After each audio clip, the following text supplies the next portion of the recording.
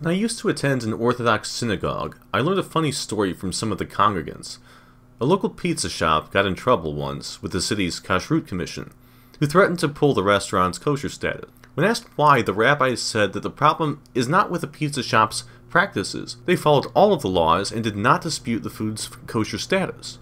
The problem, in their opinion, was that Jews and non-Jews were meeting and commingling there. When I asked what the problem with that was, they said there is a tradition, although not a strict law, that Jews and non-Jews should not fraternize, except in necessary business relationships.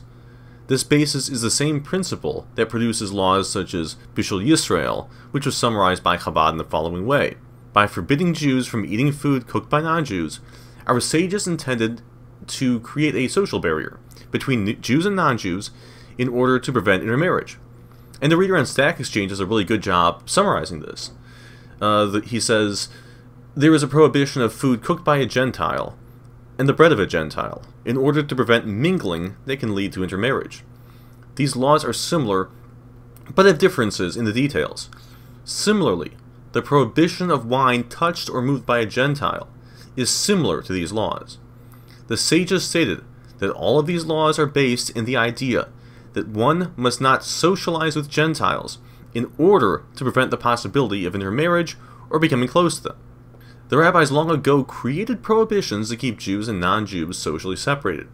This is a very clear mark of a cult. Just think of any group, let's say David Koresh or Jim Jones, or even the Jehovah's Witnesses.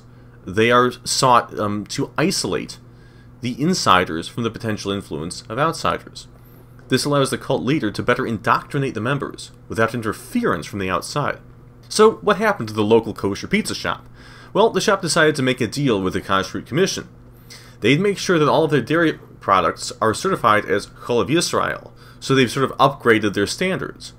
Dairy foods don't need end-to-end rabbinic supervision to be considered kosher, as long as the organizations that package the milk give a reasonable assurance that the milk is from a kosher animal, it's kosher.